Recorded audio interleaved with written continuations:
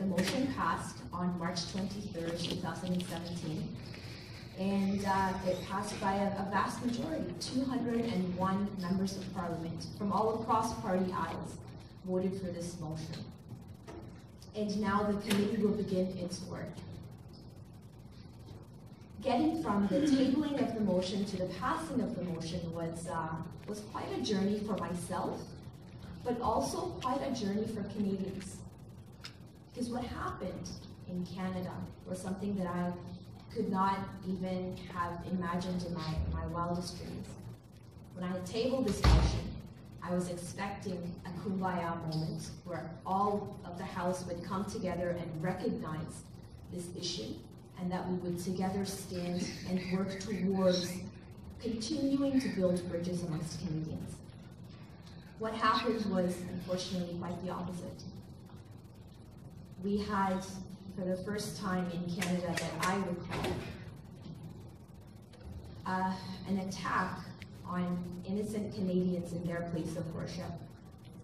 I don't think it's happened before in Canada where somebody has been murdered just for being at a place of worship and praying to their God.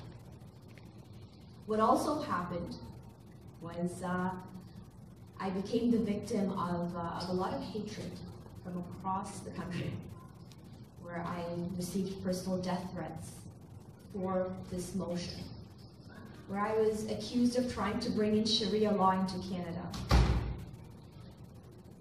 I was confused initially. I didn't understand why this was happening, when, to me, and in my mind, I felt that it was quite simple. You know, we have seen the statistics. We see that there is an issue. 70,000 Canadians have spoken up and said that we need to do something about this. Why is there so much pushback? And I realized that, oh my goodness, I am now faced with the exact same thing that I'm trying to combat, and that is systemic racism and religious discrimination. So Canada, the most diverse Can I please finish? Country in the world, who has welcomed you all, you sit in our parliament as a woman, and you, no, I've sat here and listened. Now, Canada is racist all night, and I completely disagree. I think it's an insult. Let's talk about women in Pakistan. You want to talk about discrimination and the oppressed. Stop with all your lies here. It's such lies. Lies, lies. You've insulted me as a Canadian and as a soldier's daughter who fought, and other soldiers at Vimy Ridge, okay? We will not be quelled. This isn't about racism. This isn't about you. It's about you trying to silence Canadians and tell us what to think and what to feel. And you have no right. The anger was not directed as Islam. It was directed at somebody who would have the arrogance to try and silence other people. Do you understand? Do you understand what soldiers fought in this country for? My grandfather fought there. My father fought. My father fought. My father fought. It's democracy. The cornerstone is free speech. Yes. This has nothing to do with Islam. This has everything to do with free speech. You cannot have democracy unless you have truth. And how do you arrive at truth if you don't have free speech, you fools? Can I speak to you outside, please? Thank you very much. Just drama. Drama. The drama is with women in Pakistan. Go look up Sharia law in Pakistan. 98% of the women are abused there. Don't spread your lies here. What about the women in silence? What about the Shafias? What about the Shafias? We'll be at the river on the 30th. Will you be there for those girls that were killed because they became too westernized? Where was their free speech? Where was Aska Pervez's free speech? You're liars. You're liars. And you are no champion of women's rights. You are a sellout. Thank you very much. Thank you. You are a sellout. And we will not be quelled. We will not be quelled. I am for women's rights. For women's rights. Suffragettes. Strong and free. There has to be order in any democratic institution.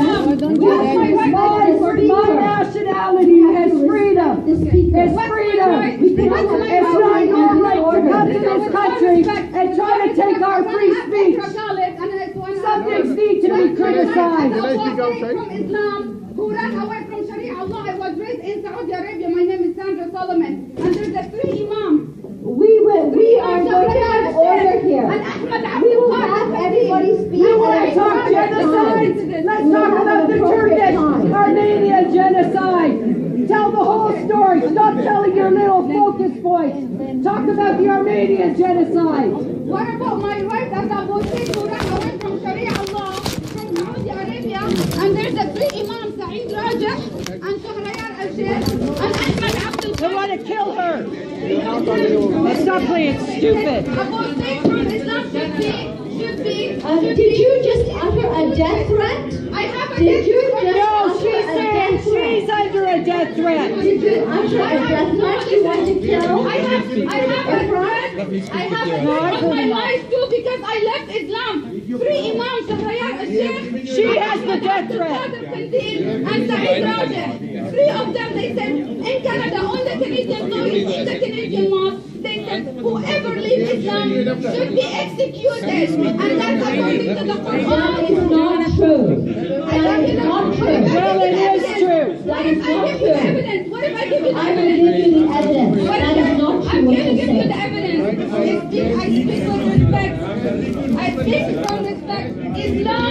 Islam is not religion. It's a political ideology to take over and control and dominate. I know it's 26 years she was forced to wear the Muhammad tent. is a false prophet. Muhammad is a liar. It's a false prophet. Excuse me. Shut up! You shut up! Shut up! Shut up! Don't say anything about that. You guys don't even know what Sharia law is. Stop bullshitting. Just stop bullshitting. She's a freak. She can talk about something, you know? Because she was not even a free person. You fucking racist. Fucking racist. You don't even know what Sharia law is. Please. I am a woman. Why do you wear the symbol of woman? Don't argue. If you argue, they're gonna आगे से बहस करेंगे. No.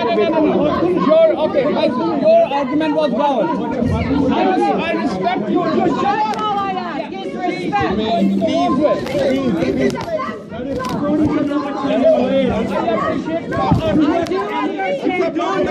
Pakistan.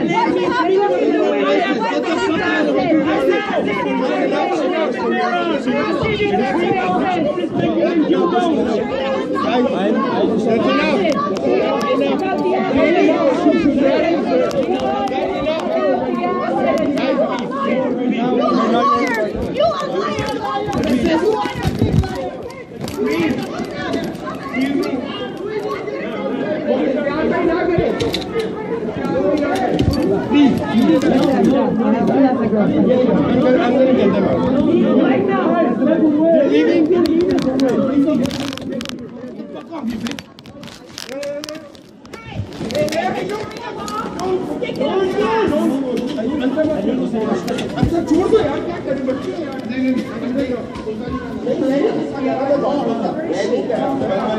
She's still in there. Don't go, please come in. No, yeah, so the police coming? Good. She's still in there. I want her out. I'll tell you to come. Please, don't force it.